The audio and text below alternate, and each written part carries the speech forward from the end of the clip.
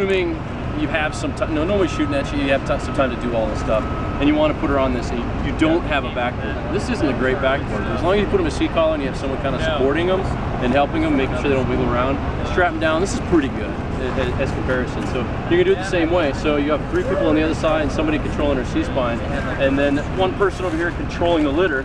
You want to have 1 person doing this, because if you have 2, they're uncoordinated and they're banging into their head, banging their ankles. So you always just put 1 person on this because it's light.